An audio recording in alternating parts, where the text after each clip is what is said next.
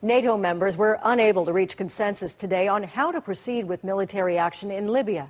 France and Britain have taken lead roles, and they want other allies to contribute more. So for now, the situation on the ground is a stalemate, with rebels in the east desperate for help from supporters in the west. Our Neil MacDonald reports from Benghazi. When you suddenly have freedom of assembly, you exercise it. Gathering to make a political statement is still a novelty here, but one undertaken with considerable relish. These people also hope to set an example. The breakthrough must be through uprising. Uprising is the key. These people came to Benghazi from all over the eastern part of the country, from cities like Shahat, Al-Bayda and Tobruk. Their fondest dream being that Tripoli and Misrata will soon join them in free Libya.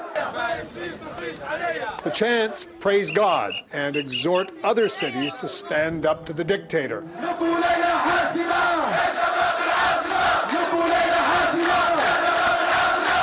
But then, of course, it's one thing to say that from a protected city like Benghazi, and quite another for cities still under Muammar Gaddafi's boot. We need that people in Tripoli to join this uprising. Additionally, we could not... that could get them killed in many great numbers. It's not, I don't want to speak about that, but he is holding the city as a hostage, isn't he? Not much is known about what's happening in Tripoli. Images from there are stage managed by the regime, and Western reporters there are effectively prisoners. Misrata is another story.